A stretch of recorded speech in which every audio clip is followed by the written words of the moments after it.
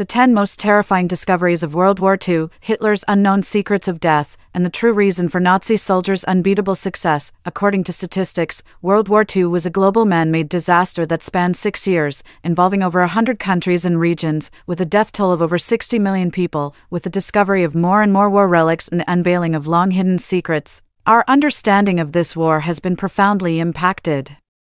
Today, let's explore the 10 most terrifying and astonishing discoveries of World War II, delving into this historical world of heroism and tragedy together.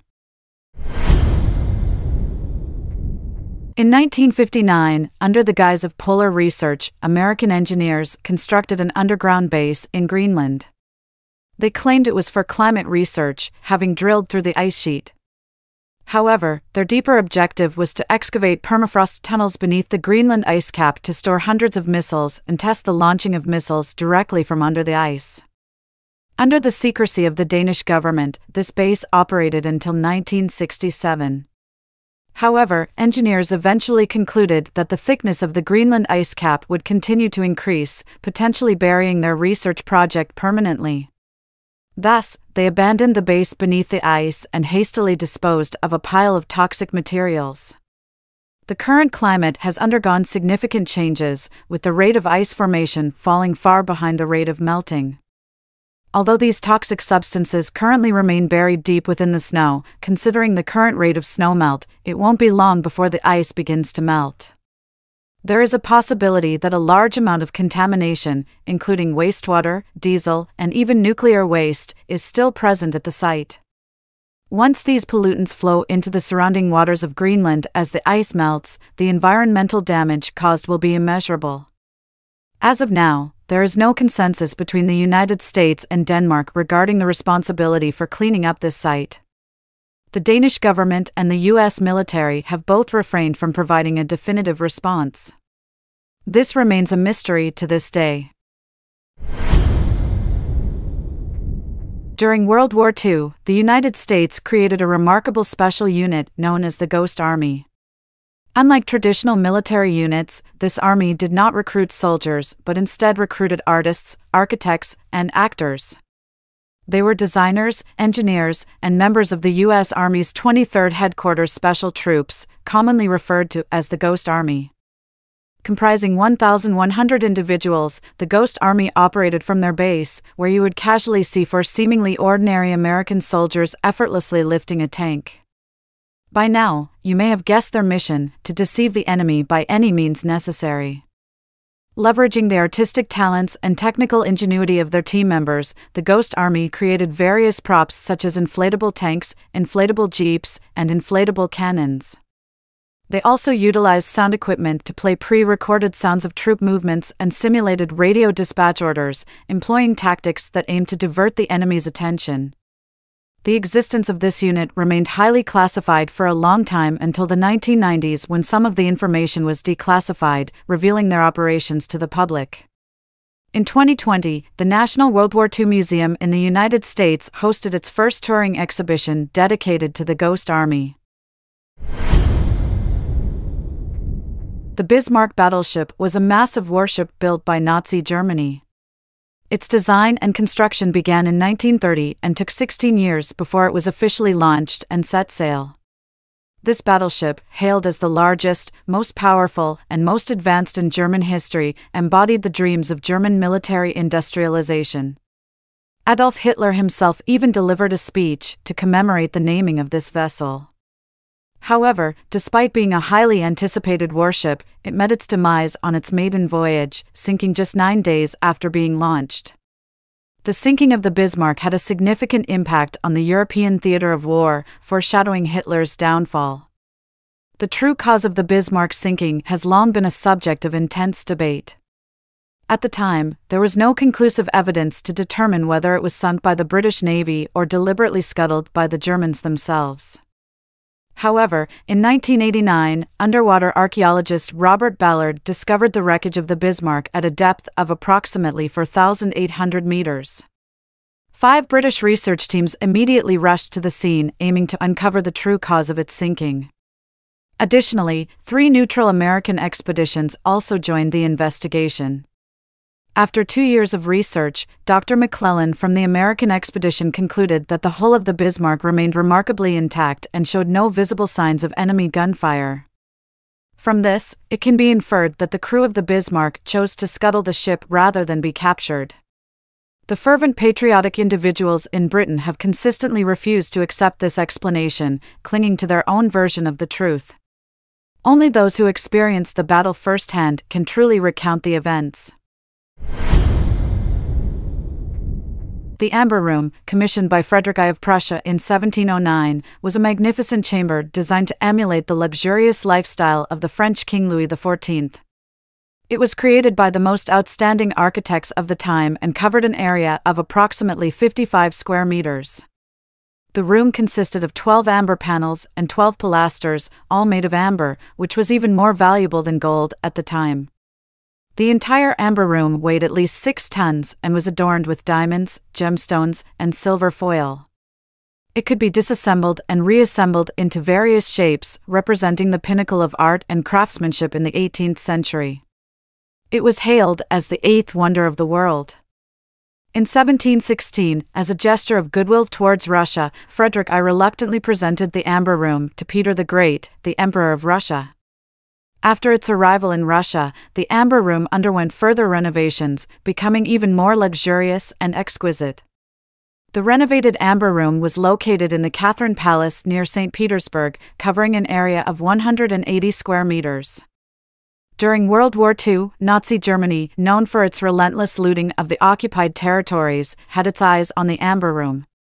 Moreover, in the minds of the Nazis, the Amber Room rightfully belonged to Prussia. In 1942, after successfully occupying the town of Königsberg, the Nazis dismantled and packed the Amber Room, transporting it by train to the Amber Museum in Königsberg, which was located in present-day Kaliningrad, Russia. 3 years later, in February 1945, the Soviet Red Army invaded Königsberg. The Soviet government never forgot about this rare treasure. However, despite extensive searches conducted by search teams and international explorers in the 1980s, the Amber Room had remained elusive. People have always believed that the Amber Room is still buried somewhere in Königsberg.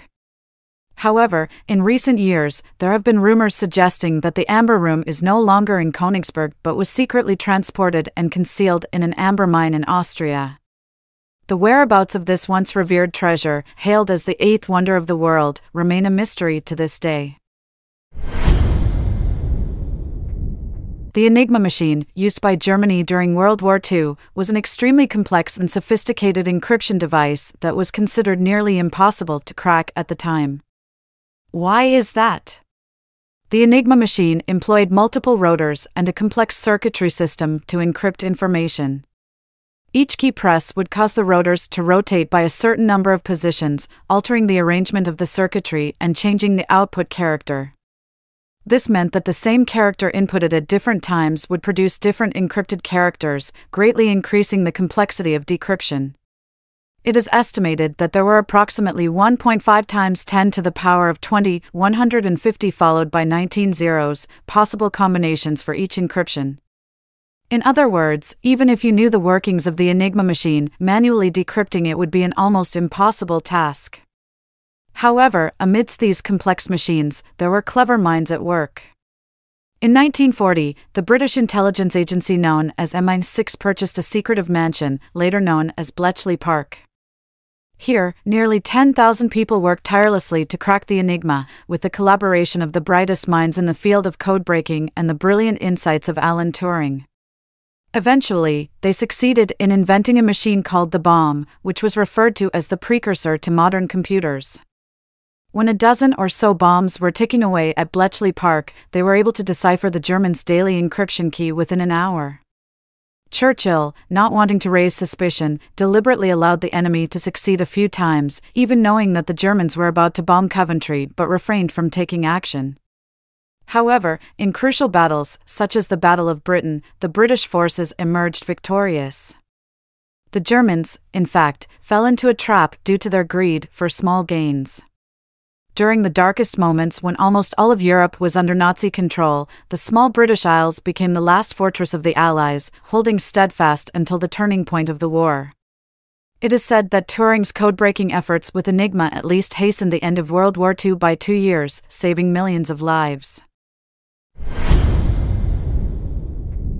The International Tracing Service Archives, located in Bad Arolsen, Germany, is an important archive managed by the International Committee of the Red Cross. Initially established to help reunite families separated during World War II and provide information on missing persons, this archive holds immense historical significance for researching and understanding the war. The archive houses over 30 million documents related to victims and survivors under the Nazi regime, including but not limited to lists of concentration camp inmates, prisoner records, and forced laborers' information. These records serve as both historical evidence and crucial evidence for investigating war crimes and holding perpetrators accountable. It was worth noting that the majority of the archive's materials were original documents, possessing high historical and academic value. Furthermore, this extensive database played a vital role in post-war research and compensation efforts. Its existence allowed for the verification of victims' identities while respecting privacy considerations. It was not until 2007 that these archives were fully opened to the public. In recent years, as the number of survivors from the Holocaust continues to decline, the archive launched a digitization project in 2016 to make these records accessible to a global audience. Through initiatives like Every Name Counts, millions of victims' stories can continue to be shared. As a witness to one of the darkest periods in history, the International Tracing Service Archives serves as a testament to the atrocities that occurred during World War II. During World War II, Japan engaged in burning, killing, and looting in various Southeast Asian countries, plundering a large amount of wealth. According to conservative estimates, the value of the treasures stolen by Japan exceeded trillions of dollars, including over 6,000 tons of gold, as well as a large number of diamonds, jade, jewelry, antiques, and artworks. However, as the war drew to a close, the Japanese invaders realized that it was no longer possible to transport these treasures back to Japan. Therefore, they had no choice but to bury them on site. It is said that General Tomoyuki Yamashita, known as the Tiger of Malaya, was the implementer of this burial plan. Hence, this batch of treasures is also known as Yamashita's gold. After the war, Yamashita was executed as a war criminal in Manila, the capital of the Philippines.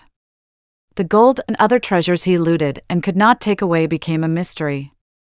The story of Yamashita's gold has been widely spread through various books, movies, and documentaries, becoming more and more mysterious. Due to the lack of reliable sources and conclusive evidence, historians generally hold doubts about its authenticity. After all, the Japanese government has no official documents proving the existence of such a massive treasure. However, regardless of its authenticity, after World War II, many people searched for and excavated the treasures in the mountains of the Philippines. Even the former President Marcos was no exception, as he ordered searches in 172 places in the Philippines. At the same time, someone searched for the treasure and claimed to have found the location of Yamashita's gold in 1983, specifically underground in Fort Santiago. He claimed that he would soon retrieve these treasures. However, even after he stepped down from power, people never saw the so-called treasures. When Marcos stepped down in 1986, a government investigation revealed that he owned billions of dollars in assets. It is widely believed that most of this wealth was acquired through corruption and bribery. However, the Philippine government has always believed that a portion of Marcos's wealth was from Yamashita's gold. USS Indianapolis was a highly decorated giant warship of the United States Navy. On July 30, 1945, after delivering components for the Little Boy atomic bomb to Tinian Island, the ship was torpedoed by a Japanese submarine in the Philippine Sea. In just 12 minutes, this 186-meter giant warship sank to the depths of the sea, under the cover of darkness. Most of the officers and crew members on board, approximately 900 men, were floating on the surface of the water, many of them shirtless or wearing only their underwear. However, due to a series of mistakes and coincidences, the sinking of USS Indianapolis did not immediately come to light. 3 days passed, and the soldiers continued to float on the surface, suffering from hypothermia, dehydration, and hunger. These life-threatening issues surrounded them, but even more terrifyingly, the area was infested with swarms of sharks.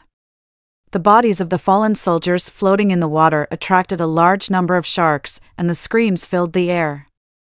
The blood of the sacrificed soldiers stained the sea, with 100 or 200 men losing their lives every day. This horrifying situation continued until the 4th day when a Navy patrol plane discovered them while conducting a patrol in the nearby area.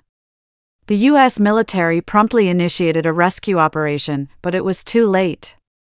Only 317 people survived this tragedy. The wreckage of the warship remained undiscovered for over 70 years.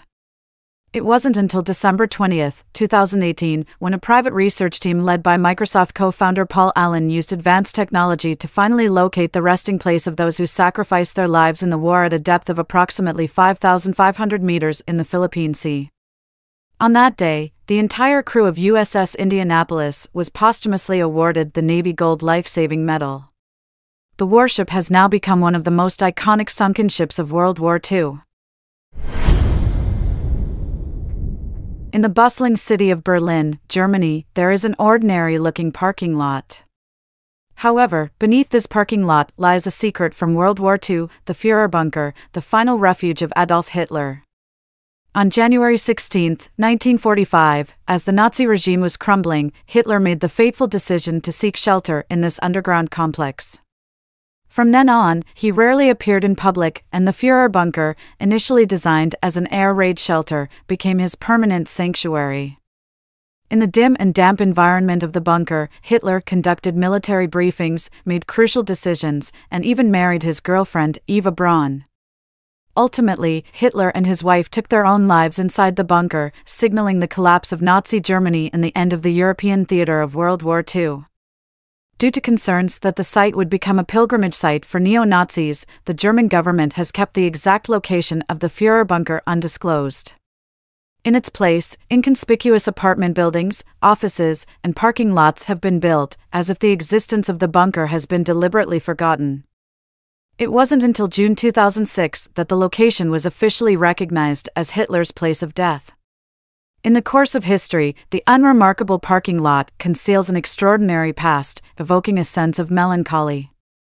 However, just when everyone thought the story had come to an end, conspiracy theorists emerged, claiming that Hitler had secretly escaped from the Führerbunker and his whereabouts remained unknown.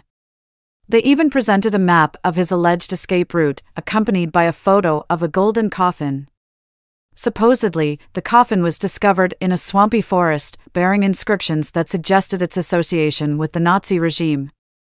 Inside the coffin was a seemingly uncorrupted body bearing a striking resemblance to Hitler. While most people considered the photo to be a forgery, there has always been endless speculation about the final fate of this war fanatic. Now, watching this video, I wonder, what are your thoughts on the matter? During World War II, Nazi Germany's lightning-fast invasions of Poland, the occupation of France, and the aerial bombardment of Britain during the Battle of Britain were truly remarkable military achievements. The German soldiers of that time were not only formidable but could be described as fanatical. Anyone who came into contact with the German army at that time was amazed by them. They seemed like machines, tireless and relentless.